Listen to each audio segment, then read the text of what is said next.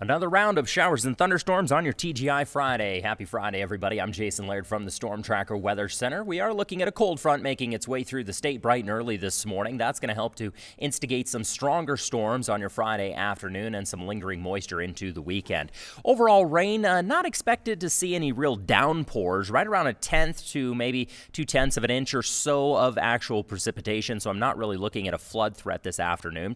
We're going to start to see the first round of moisture kick up in south central Montana as early as 7 a.m. in and around Billings. Then the high line should start to see that next round of storms right around the noon hour, 11 o'clock or so on your Friday. Then those storms are going to really amplify. We're going to start to see isolated, stronger cells make their way throughout central Montana as that cold front continues to make its way through the state and wrap some moisture over top of Montana as well. By around 4:30, north central Montana should see a little less action where some of those storms losing a little bit of strength I would anticipate into eastern Montana, but still isolated cells are expected to still pack a bit of a punch on your drive home into the evening hours. Really starting to diminish around 7 or 8, though, in the evening. If you are heading out to the ball game tonight, pack a raincoat. We're still looking at some showers making their way through the area. Overall high temperatures today, 75 in Great Falls, 80 degrees in Helena, and a few low to mid-80s in the northeastern corner of the state. Home opener tonight for the Voyagers. First pitch should see about 68 degrees. I am anticipating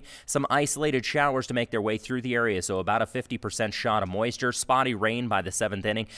Right now, it looks like we should clear up in time for fireworks. Keep your fingers crossed on that, but still, a coat wouldn't hurt to pack a raincoat tonight as well, just because we are going to still see some isolated showers and cooler temperatures this evening as well. For your weekend, we are dealing with an area of low pressure that passed through today. That's going to still be up to the north and the east of Montana. That's going to wrap a little bit of moisture over the state this weekend. Very isolated, very sporadic, not going to pack near the punch that storms today are expected to do.